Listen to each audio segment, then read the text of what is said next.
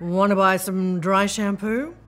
Dry shampoo is probably my favorite hair product ever. And now I'm a Schwarzkopf ambassador, I have got some tips for you. Now, you may not know this, but I'm hot. No, not like Jennifer Aniston hot, but just literally hot. I am always warmer than my friends, and I tend to get sweaty just walking around. Plus, I'm perimenopausal, so I get hot flushes too. I'm so lucky.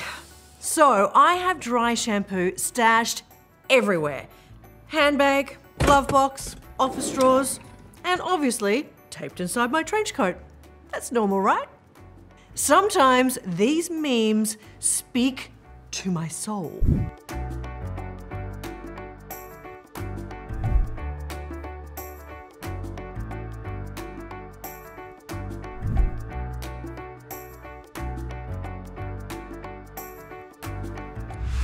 Did you know that dry shampoo was invented by Hans Schwarzkopf?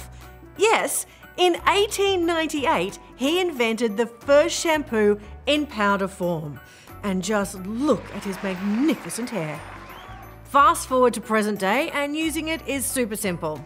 This is the got-to-be dry shampoo instant refresh.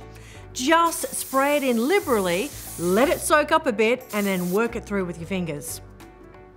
Here's a hack.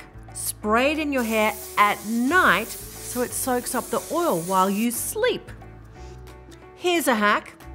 Spray it in before you go for a power walk as a preventative measure. Here's a hack. Use it as a texturizer to put body back into your hair.